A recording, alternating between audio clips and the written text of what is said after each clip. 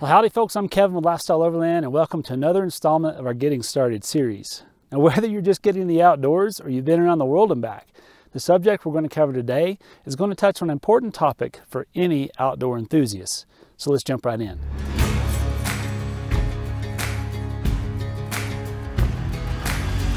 In this age of technology with its electronic maps, handheld GPS navigation, and terabytes of satellite imagery to Google and daydream over, travel to far-off remote places has never seemed easier. And with our culture gravitating more and more towards isolated activities, people are leaving crowded, populated areas and shifting their attention towards the great outdoors. Now, while all these advancements have been extremely helpful, there's an inherent risk when you take modern people like ourselves who are dependent on our handheld technology, sometimes just to drive across town, and give us some fancy gadgetry for outdoor exploration. It's very easy for us to carry over our day-to-day reliance and sense of security to these devices. Now don't get me wrong, these units are extremely impressive, very reliable, and have indeed saved many lives.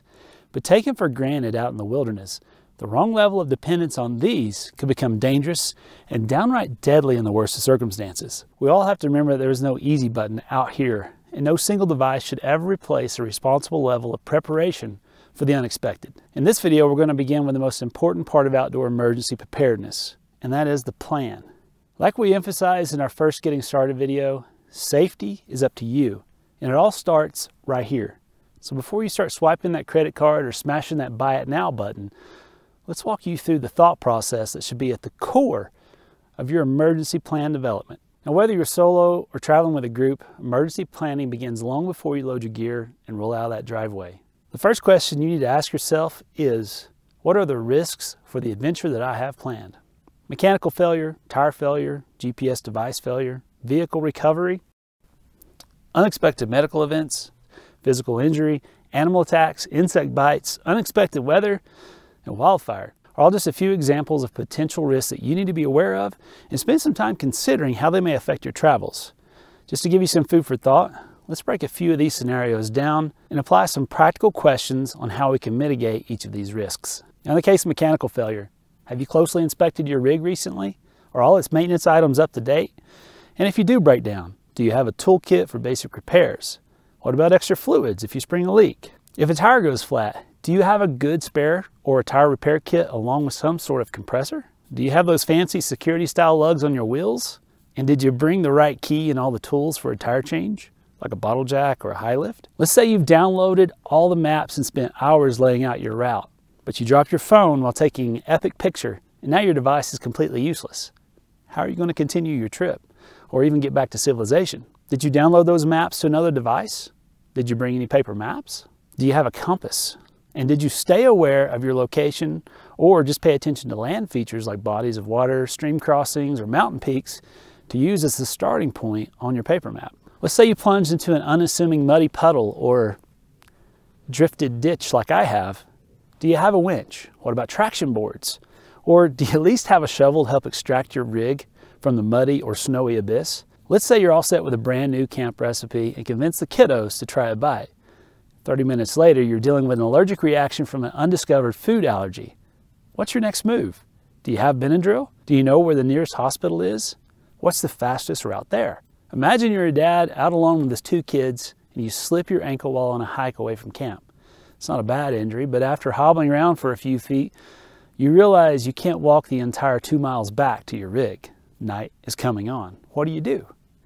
Do your kids know what to do? Or what if something more serious happened and you're unconscious? These are hard things to consider, but absolutely necessary. Many of you are exploring in bear country. So have you put together a clear plan for keeping your campsite clean and smells down to a minimum? Have you walked through what each person should do if a bear decides to stroll into camp? That bear spray, it's not going to do you any good if it's not close at hand. And if the encounter turns bad, do you and your travel companions know where your SOS device is located? Have you ever been on a dusty, dry trail and watched a monsoon move in and drench the landscape in the course of just a few minutes? What happens to the trail? In many places, especially here out west, that trail can quickly turn from a Prius-friendly route to a slimy, greasy quagmire. And you might find yourself up against more than a challenge if you slip off the trail. It's also not uncommon to start your trip in shorts and t-shirts, only to find yourself in a snowstorm or bone-chilling wind after climbing a few thousand feet in altitude? Do you and your entire family have clothes for the unexpected weather? Do you have backup food and water if you have to spend some extra days on the trail waiting for conditions to improve? This is why it's a good idea to have some freeze-dried options stashed in your rig at all times. Now, I know extra water can be heavy and bulky, but there are a lot of compact water filters out there that you can carry when you know there's going to be water sources along the way. And remember, you need a way to stay warm as well. So do you have a lighter or a fire starter in your kit? And last but not least, wildfires are a very real risk depending on your region of travel. Did you check for fire restrictions before you left? Are you familiar with the main routes in and out of the area that you're exploring? And most importantly, do you have a fire extinguisher in case you have a vehicle issue or camp stove mishap? Every massive blaze starts with one single spark. And none of us want to be responsible for starting a wildfire because we didn't have a basic tool available, charged, and ready. Now, these are all just a few examples of how things can go sideways. And none of this is intended to make you nervous or scare anyone away from an incredible adventure. But I'd rather you be a little fearful than blissfully ignorant of the risk or unpracticed in critical thinking. There's a lot of consideration that goes into our own adventure planning that we don't always have time to show in an episode. And while we love inspiring folks to get out and explore, we want to make sure you're thinking through the risks and preparing yourself for a safe, successful experience. Now, as we've talked through these possibilities, I think you can quickly see why it's important to include the whole family, friends, and fellow travelers in your planning. Please be sure and walk through the scenarios together, because you'd be surprised at how different perspectives can put new ideas on the table. Now, in our family, we make this process feel like a game and practice it at home so it's not scary for Caroline. But the exercise of walking through these steps will help develop the instincts and critical, cool-headed thinking that's necessary for when things go wrong. Now, obviously, some of these scenarios require something you can't buy, and that's experience and skill. Maybe you're not a mechanic, but have you taken the time to familiarize yourself with your vehicle? Have you taken a course in basic first aid and know how and when to administer CPR? And maybe you're not a technically inclined person, but did you really invest all the effort necessary in learning that new device or app to get you out and back as if your life depended on it? While it's tempting to push this process aside and instead trust in something like this, you have to shake this mindset because there's no easy button in the wilderness. So take the time, make the effort as you plan your travels and assemble your kit. Now, if you're just getting started, all this talk is probably a little bit overwhelming, and you might even have a significant other there on the couch with you, shaking their heads. No, please don't get overwhelmed. We're simply emphasizing these risks so you go aware and prepared. Now, one of the best ways to help ensure you're prepared for what's out there is to travel with other experienced adventure seekers. Now, we've mentioned this before, but overlandbound.com regional forums are a great way to find other adventure seekers in your area to link up with for mutual support on the trail. You can also simply keep your solo travels local and achievable as you learn and build your skills for the more remote expeditions. And remember, there is no shame in sticking to your comfort level and turning around when things get beyond your capabilities. Nothing will get you stuck, broke down, hurt, or worse than pride and ego. So leave all those at home. So with all that being said, the truth of the matter is, even when we do our very best, we can't always prepare for everything. The unexpected can and will happen. Case in point. Important gear can be accidentally left behind. Weather and trail conditions can shift dramatically. And so there are times when you absolutely need outside assistance, whether that's from search and rescue or simply a few gallons of fuel or a tug from a muddy rut that took you by surprise. So now let's look at some of the available devices for when things get beyond your control. And we're going to dive into these just as soon as I get unstuck before it gets too dark. So let's roll back to the studio. Well, it's always fun when you come out to film a video on being prepared for the unexpected and get yourself stuck.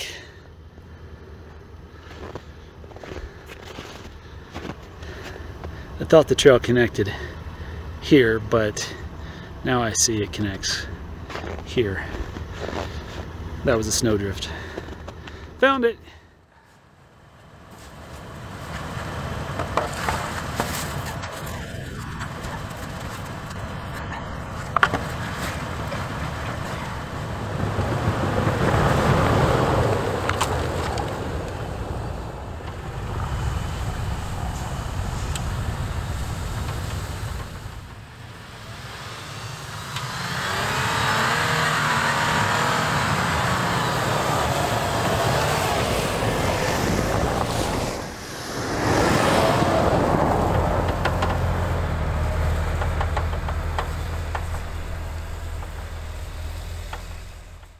You might be surprised that with cell phone coverage getting better and better, even in some remote locations, your primary line of communication can still be a viable means of getting in touch with emergency services. Pair that with a high-end cell booster like our WeBoost unit, and you might find that with a faint cell signal, you might just be able to get a call or text out. It's a nice-to-have option, but I don't recommend that you invest in one until you've got something more reliable in the kit for emergency situations. Now, as for radios, I wouldn't even bring up a CB radio in a video about emergency preparation, but we actually came across someone who was stuck in the Mojave Desert and trying to raise help on his handheld CB. Needless to say, there weren't any good buddies or crazy cooters coming back at him. Crazy cooter coming at you, anybody home? So I'm not going to waste any more time on this. CBs are virtually useless in emergency situations and barely even passable for vehicle-to-vehicle comms. Am I coming in wall-to-wall and treetop tall on this one? Now, FRS, GMRS, and ham are a huge upgrade in vehicle communications, but with the rare exception of an experienced ham operator who's in range of a repeater system, it's not something that you would want to rely on for emergencies in the wilderness. And I know some of you ham guys are powering up your hand-built keyboards to argue this in Morse code, but remember that even on the best of days, someone has to be there listening on the other side and competent enough to notify emergency personnel of your exact location. Again, it's a nice-to-have thing for non-emergency support, but not something that you would want to rely on in a life or death situation. And now we come to the closest thing to an easy button, and that's these satellite devices, which are by far the most reliable option for off-grid communication. As long as you've got a clear view of the sky, you've got the ability to contact civilization. So without getting too deep into a device comparison, I want to give you an overview of what some of these can do and can't do. If you've been following our adventures for any amount of time, you know that we've been big fans of the inReach system. And it started out by a company called DeLorme, who was then bought out by Garmin, and they've carried on that same process. So what we have now is a couple of different options when it comes to the inReach system. We've got the inReach Mini here, and then we've got the inReach Explorer Plus on the other side. And there's actually one kind of in the middle. So basically the difference between these two guys is this is a much smaller, more compact unit, but you can still connect to your phone using Bluetooth. So it's a lot easier to type out a message. You're able to text people back in civilization using these devices, bouncing it off of a satellite. And both of these you can tie a phone to, but the advantage of the larger unit over the smaller unit is the fact that you get a little bit bigger screen, plus there's actually GPS on this as well. So you can download a basic map to this unit and then track your progress, things like that. Both of these units also give you the opportunity to allow tracking. So you can drop breadcrumbs as short a segment as 5 minutes apart, and then it goes kind of up from there. So that's really great for someone back home to be watching your progress and seeing where you're checking in. If they lose communication, they know where to start looking. Both of these units have the SOS button. So on the inReach Explorer Plus, we're just going to pull this back and press the SOS button here. On the inReach Mini, it's on the side as well. Press and hold, and the cavalry will come. It'll also notify your designated contact as well. So again, we're going to talk about layers and protection, but if you were to hit the SOS button, you've not only got it going to the local authorities, but also to your contact. So just in case it doesn't make it to those authorities, you've got more than one person who's been notified that there is a problem. Another handy feature for the inReach system is you can also pull forecast. So if you've been off grid for quite some time and you want to check in, make sure there's no monsoons, make sure there's no huge drop in temperature coming, winds as well. You know, it's not fun to camp in the wind. You can pull a weather report using these devices, which we have done multiple times, and it's one of our favorite features for these devices. Now, I will say, and this is only to bring up a very important item, and that is the fact that if you are only relying on one device for your emergency preparations, you could be in trouble, because this device I'm holding right here is actually dead, completely dead. We've walked through all the troubleshooting steps. It will not boot back up. It happened on our trip in Alaska, and thankfully we had another device as a backup, but it's something to consider. It's not to say that this is a bad device. I Googled it, and Nobody else that I've found had this problem, so it's not a prevalent issue, but you know, we use the heck out of these things, and we killed it. So something to keep in mind. So on that note, we actually are branching out, trying some different devices just so we can give you guys feedback on what our thoughts are. And what we landed on was this Zoleo SOS device, and I've not even booted it up yet. This fresh out of the package just so I could shoot the video. So we're going to be testing this. Now, what this does not do, if I understand correctly, is it does not allow breadcrumbs, so you're not going to be tracking, but it does allow you the opportunity to press this check button, boom, and check in automatically with a pre-built message just that says, okay, I'm okay, camping here or whatever. It has the SOS button underneath a protective cover, and you can also tie your phone to this and type out a more detailed text message. So I'm looking forward to activating this guy and giving you guys a more in-depth comparison when it comes to these devices, because this guy right here is a lot cheaper than some of the other options. And I'll pop up the prices for each one of these. Boom, right here. So looking forward to trying this guy out. All right, so getting serious now. This is the ACR PLB, Personal Locator Beacon. I knew I'd get it right eventually. So this device right here is more official. That's the best way that I can explain it. So when you activate this guy, there's actually an antenna that you unwind. You place this in view of the sky. You press the activation button here on the side, and what it does is it sends two signals. One, to the satellite.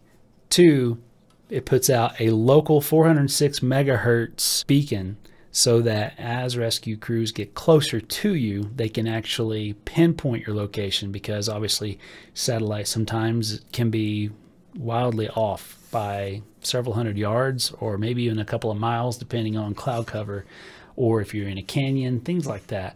This one is also required by international law to be responded to. And I did a bit of research on this before we went to Alaska the first time. And what I found was there were some articles out there by people stating that these devices use a third-party emergency response system.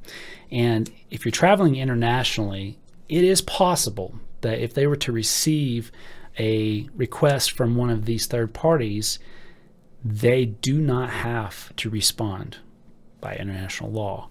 They do have to respond to one of these. So do some research on that, and depending on your situation, you may want to have both. That's what we did for Alaska the first time, but something to consider. This right here is serious business in my opinion. But the downside is you can't text from this. This is one way. This is the send the cavalry device right here. And then we have the one to rule them all, and that is our satellite phone. We actually rented one of these. There's a company, I think it's satellitephone.com. I'll put up the actual website down here, but they allow you to rent these. So if you have a big trip, if you're only going out for a couple of weeks, maybe you're back east and you've got a big Death Valley trip or something planned, and you have some concerns about being able to communicate and having the family to be able to reach you in case something goes wrong back home, you know, that goes both ways, the satellite phone is the way to do that. We've been really impressed with this. We actually ended up buying one after we had rented it because, shoot, this is what we do. And I don't know why I didn't buy one sooner, because sometimes you're in situations where you just need more information about the area you're in. Maybe you're running low on fuel, you don't have any signal on your cell phone, and you're trying to get back out of a situation, top the tanks off. You can make a phone call. Maybe you've got a code that your engine has thrown and you're just trying to figure out, is it safe to continue on? And all you have is the code from your OBD2 reader. Hey, you can call up your friends. Hey, Google this for me. Tell me what it is. Okay, that's just a speed sensor or whatever. We're good to go. We'll fix it when we get back. So this right here, like I said, it offsets everything. You can call out, you can phone home with this guy right here. And this particular one, this is the Iridium Extreme, actually has an SOS button on it as well. I haven't activated the service for it. It's an optional service, and so I'll probably end up doing that eventually, but again, If you want to just be done with it, this right here will do that. And just as a side note, each one of these inReach devices and the Zoleo require a monthly subscription plan. Now you can put those on hold. There's various tiers that they allow you to choose from, but just keep in mind that it's not a buy once and done. You're going to have to sign up for the subscription service and then go from there. So another thing to remember, this right here, no subscription. It's just ready. Push the button, Calvary comes. And then on the sat phone right here, I actually bought the 10-minute plan because I don't plan on making many phone calls. When I'm out in the wilderness, I'm not looking to talk to anyone unless it's actually an emergency. But I did sign up for their rollover plan, so I've got like 60 or 70 minutes saved up on this guy right here if I decided I want to have a chat with someone while sitting on, I don't know, the north rim of the Grand Canyon or something. So are these devices a fail-safe? No. Are they 100% reliable? No, we answered that. And that's why you need a layered approach to your emergency preparations. So if one layer fails, another one is there to back you up. And for example, even if you have one of these SOS capable devices, you might not get the chance to press the button if you're knocked out or physically unable to reach the unit. And that's where the most important part of your emergency preparation comes into play. And that is your emergency contact. Now think carefully before you choose this person. You're going to want someone on the other side who's keeping tabs on your progress and who's going to be cool-headed enough to handle the call if an SOS comes in or if you miss a predetermined check-in schedule. Now for us, when we're back east, I count on my dad to keep tabs on our whereabouts. And when I'm out west, I rely on my best friend, Keith Kessler, who you've seen in some of our videos. And even though the west is huge, and at any given time I could be 1 or 2 days away from Keith, I trust him to determine our location and, depending on the circumstances, contact the best local organization to get us emergency services or basic assistance headed our way as needed. And then depending on the device that we're using at the time, he can also check in on our progress with the breadcrumbs that we drop every 10 minutes or so. And then if we don't check in, he at least has a last known location to share with search and rescue after a predetermined lack of activity, or if we don't respond to his messages that he's texting to the devices. Now folks, I highly recommend that you add one of these devices to your kit and ensure that you have a reliable emergency contact with a developed plan for how you're going to check in during your travels. At a minimum, if your budget doesn't allow one of these devices just yet, which is kind of a hard argument because this one right here is pretty affordable, at least have an emergency contact in place where you can share your route or area of exploration in detail and have a plan for what they're supposed to do if you don't check in or return by a given time frame, because it can mean the difference between life and death. Now I know this is all a lot to cover, and so I'm just going to ask you guys, do you have any stories to share? Do you have any experiences that you want to tell us down in the comments below? Tell us what happened. Tell us maybe what mistakes were made and then what lessons were learned. Please feel free to share those below. And guys, if you're watching the video, go down there and check those out. And you know, if you like this video, if you found it useful, then please do all those YouTube-y things and then share it with a friend. Share it with someone who needs encouragement in developing their own emergency plan. And if you've been following us for a while, you also know that we're a viewer-supported channel, and every single person who joins our Patreon community is responsible for keeping all this going. And we'd love to have you a part of our support team. So join us by visiting lso.link/support and get access to all kinds of bonus info like GPS data, extended ad-free episodes, and direct access to us so that you can ask your own questions about your adventures or your rig or anything like that. Thank you, patrons. Thank you guys for all that you do. We would not be here without you guys. So until next time, safe travels and stay curious. I need something. Hold on. Now, just in case you guys didn't know, no, I did not stage this. I came out here to record something about getting stuck. And I got stuck, but we're making the best of it. And I thought it to be a very poignant opportunity, because sometimes it's the trips that are really short that surprise you.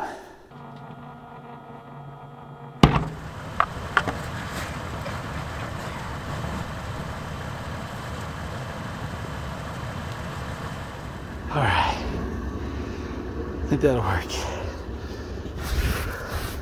That's how deep it is. Just got these gators today too. Check them out.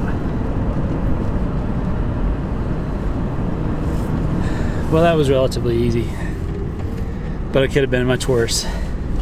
If I'd been much further from civilization, I didn't have those traction boards, if I didn't have a winch. It was a short trip, and I didn't bring a lot of clothes to start with, so things can get sideways real quick. Gotta be thinking about those things. Gotta be thinking about those. This is fun. I freaking love snow, y'all. This is fun. It's new though. I haven't done a lot of it, so I'm learning. I'm still learning. Always learning. Man, I have to carry some speed.